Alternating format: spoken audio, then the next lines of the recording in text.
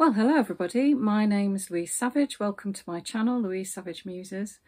I've chosen what on the surface of it, rightly so, is a very gloomy and serious topic, theme for today's recording. But the reason I've done that, I think, is because obviously, you know, a lot of us, it doesn't matter whether you're Ukrainian, whether you're Russian, whether you're, you know, anybody at the moment witnessing what's happening over in the Ukraine is going to be affected by it.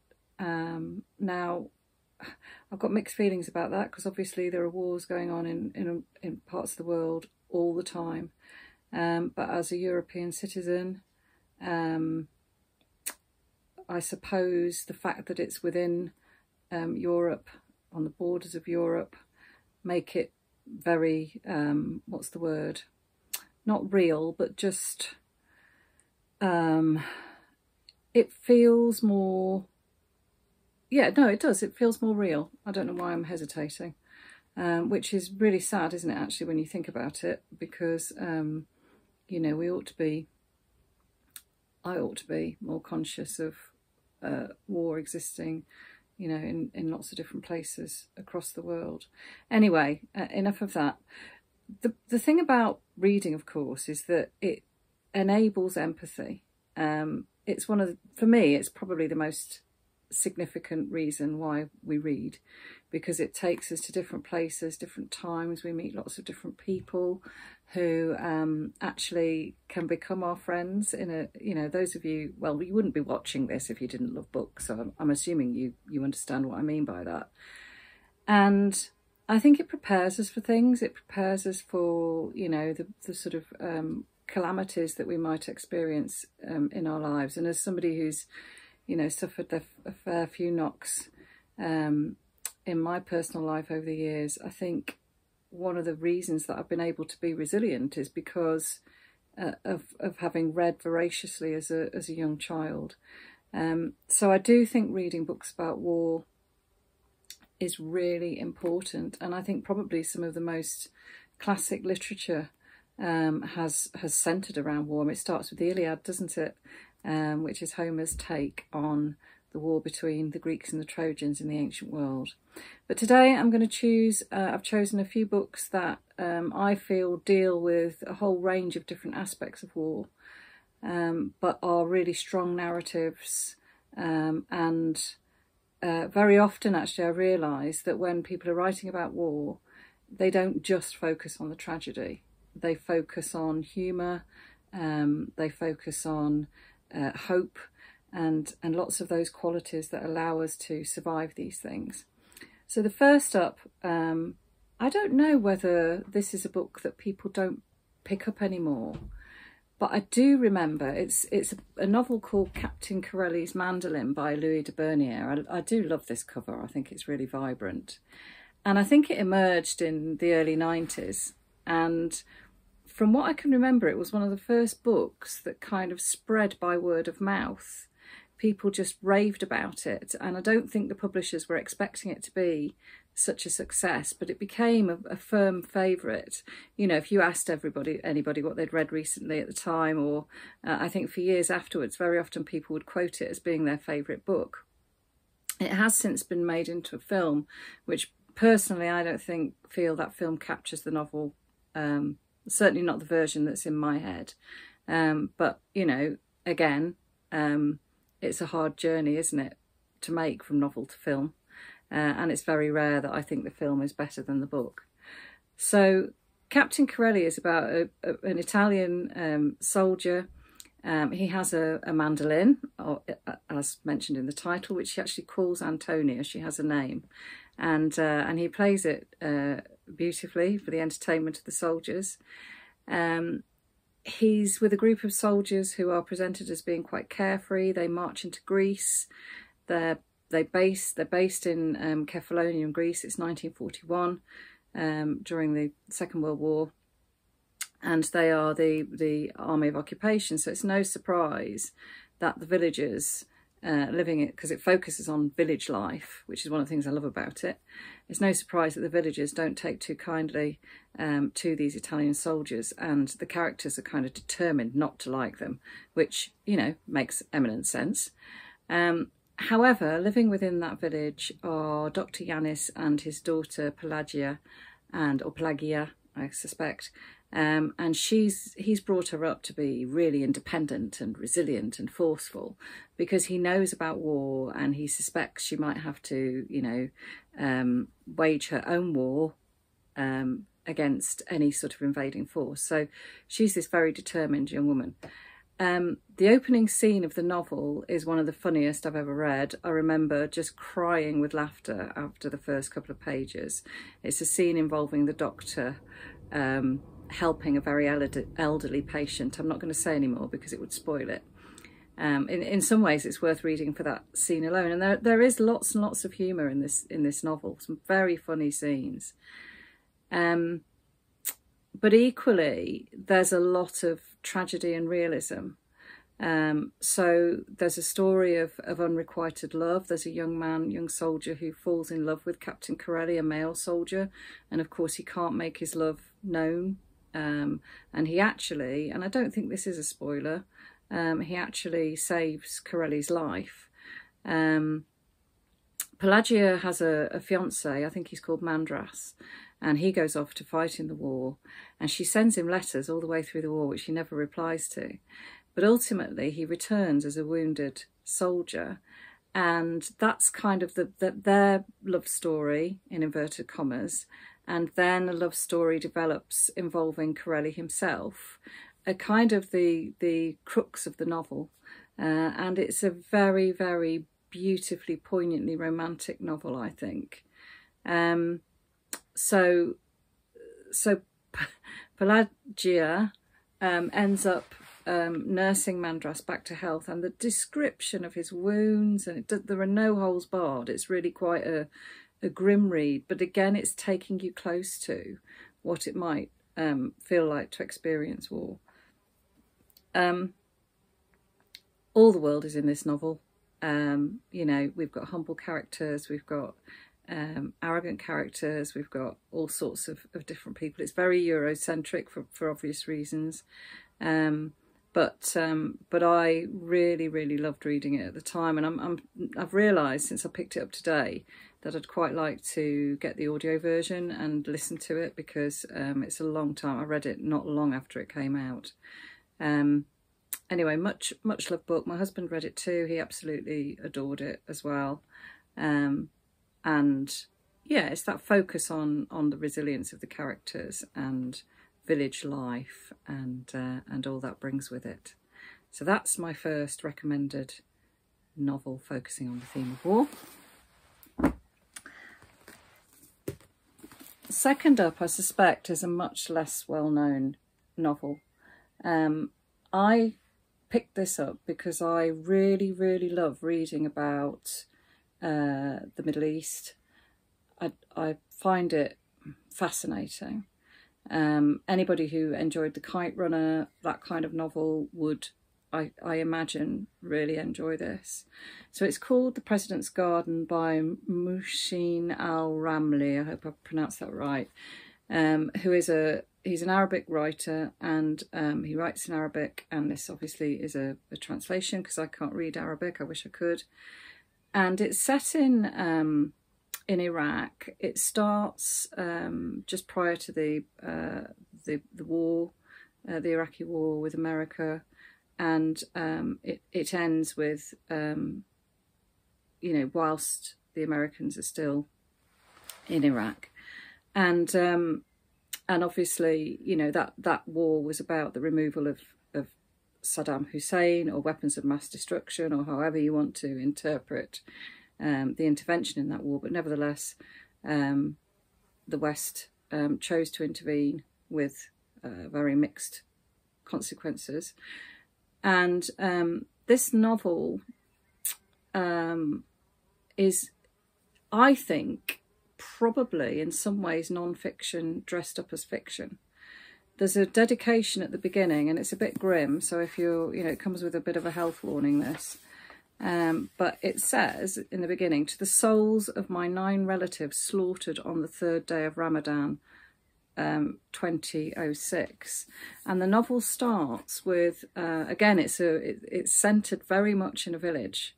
And in that village, one morning the residents wake up and 9 banana crates have arrived, and in each of the 9 banana crates is an identity document and a beheaded head, and each of them is a relative of somebody in the village. So it's really quite a grim opening, but it has that wonderful sort of fable-like quality to it. So, you know, think Arabian Nights, think Scheherazade, think about some of the grim things that happen in those stories. It has that, for me anyway, it has that very sort of folk tale style to the narrative, which helps you to cope with the violence. And actually this is a story of friendship. It's about 3 friends who all have very different experiences of the war. And the main protagonist, I think his name is Ishmael, if I remember rightly, I might have got that wrong. But at one point during the novel, it's called The President's Garden because he ends up going to work in the rose garden that belonged to Saddam Hussein. And I was blown away by the detail about that, because he turns up, he doesn't really know what his job's going to be. He's desperate for money. You know, war brings poverty, doesn't it? And he's had to travel to take this job, leave the village behind. And he turns up and he doesn't really know what his job is. He's given a very specific suit to wear. He's given a box with some secateurs and various other things in it. And it turns out that his job is to tend the rose garden. And he's guided around it by somebody who's been working there for a very long time. And he just can't believe what he's seeing. In the middle of this garden, there is a sort of house. Well, it is a house. And it's been built on this rotating platform. So it rotates so that Saddam Hussein can enjoy whichever roses happen to be in flower. And there are, you know, the fragrance. He walks in and amidst all this war and destruction, there's this incredible fragrance, and it's because the fountains are perfumed. So that this is a novel full of wonderful characters. There's warmth to it. There are characters who are really no good, who get up to all sorts of horrific things.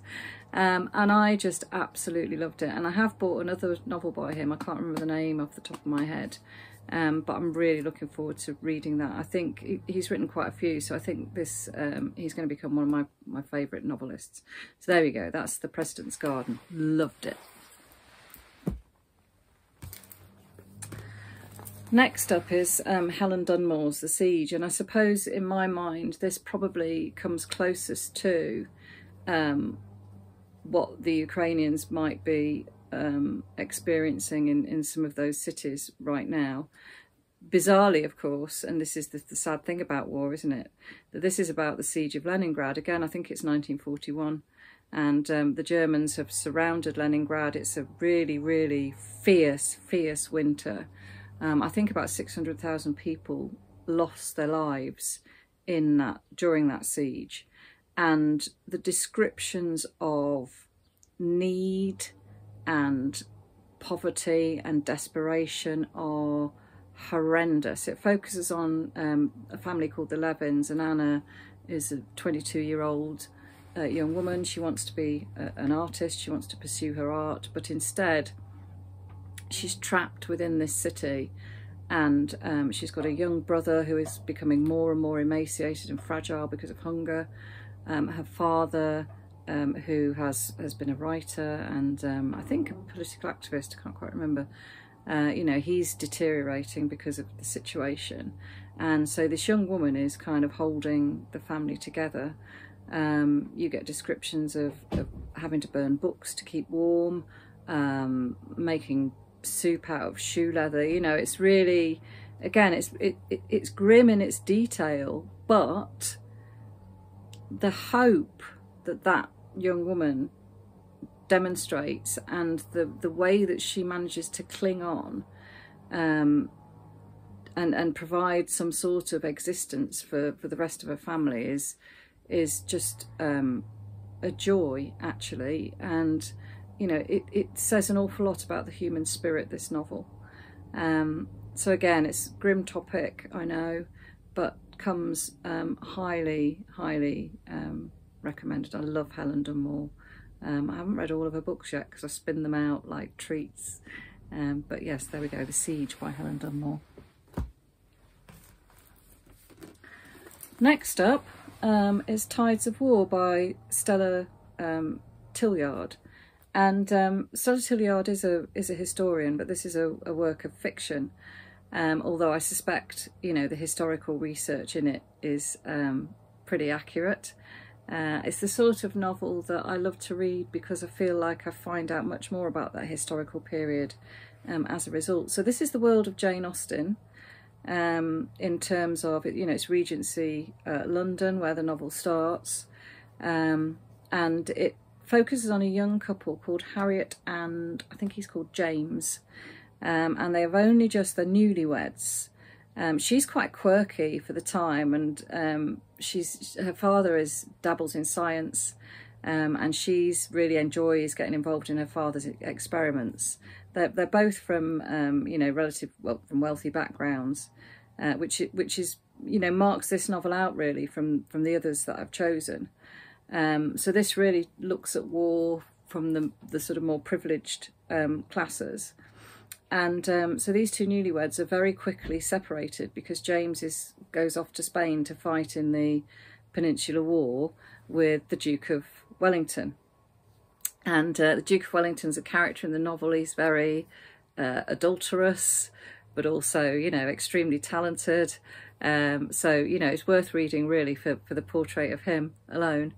There's a huge cast of characters in this novel. It can be a little bit bewildering, but for me personally, that didn't spoil it at all. So meanwhile, so James is off in Spain, learning a lot about life, shall we say, but also, of course, experiencing the brutality of war. And Hattie, or Hetty, or whatever she's called, Harriet, she's left behind, but she is taken under the wing of the Duke of Wellington's wife, Lady Wellington, I think. And she's decided to sort of vacate the family home to go and stay in London for the course of the war. So the descriptions of London in here are fab. It's a really kind of vibrant place, you know, scientific developments, industrial developments. So there's a kind of almost like a Vanity Fair type feel to some of the exploration of London in here. But I found it really interesting because there's so much in this about the pressure that war puts on relationships, the way that war can be liberating, particularly very often for women. I found it, yeah, really an enjoyable read despite the subject matter. So there we go, that's Stella Tillyard, Tides of War. And the final novel I've chosen to talk to you about is, again, very well-known novel.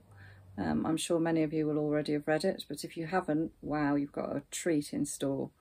So this is Cold Mountain by Charles Frazier, and this is set during the American Civil War.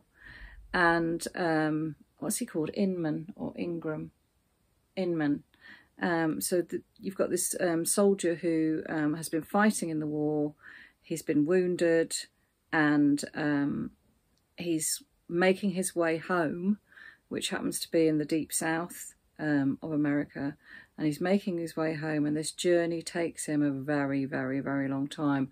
And we follow him on every step of the way, which might not sound like the most interesting premise for a novel. But what's amazing about this is his drive and his persistence to get back home. It's been compared to the Odyssey, and certainly, you know, I don't know if you know the word nostos, which is where we get the word nostalgia from. But a nostos is a story of somebody, a hero usually, travelling home, very often after war. And that's exactly what he's doing. And he meets lots and lots of characters on the way, all sorts of people who are living in horrendous circumstances as a consequence of the war, but also slaves, women, people who trick him and delude him, but equally people who show tremendous humanity and support and help him. The landscape is hugely important in this novel, and the way that he deals with the landscape. At times it's his enemy, at other times it's his friend, and obviously, you know, he's developed all sorts of skills as a result of being a soldier. So he's travelling home, and back at home is Southern Belle Ada, who is the love of his life. He's trying to get back to her. Her life's been turned upside down because, of course, she's no longer traipsing around in beautiful dresses, but she's having to try and maintain her father's farm. So again, it focuses on, you know, how women's lives are changed by war too. And through her, we kind of reflect on life in the build-up to the war, when it was balls and it was, you know, so you've got this fantastic contrast between the horrendous endurance that the characters are having to demonstrate and the sort of their lived past. Yeah, and I read this a long time ago. I mean, again, I think it came out in the early 90s. I think it was a debut novel, and actually I think Charles Frazier based a lot of this novel on stories that he'd been told by his grandfather that had kind of been handed down. So, you know, again, it's one of those novels where it borders on non-fiction. You know, where does fiction end and non-fiction begin? We could talk about that for a long time. But I found it fascinating, and it's again, I can still see the scenes in my head. It still resonates with me when I think back over it. And again, it's another one where I'm thinking, maybe listen to it on Audible, because I don't want to. I like reading new things, but it's lovely, isn't it, to revisit favourite novels from the past. So that's my take on novels that focus on war. Again, it makes me think. It makes me. I mean, there are loads and loads of other books, don't get me wrong, that I could have included in this list, but they are the ones that leapt out at me from my shelves as I was sailing through them. And I'm conscious of the fact that there's a kind of Western bias. Well, I suppose there's the Arabic story there, isn't there? But I think that's perhaps because it was the conflict in Ukraine that kind of spurred me to think about doing this.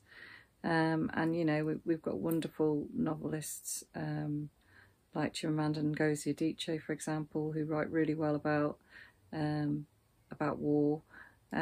So, you know, I know there are lots of other things that on a different day I might have chosen to talk about, but these are the books that I chose to talk about today. Anyway, I'm going to leave you now. It's beautiful weather out there. I've got a wasp that needs to be released from my window. Yeah, look forward to talking to you all again very soon. Take care. Bye.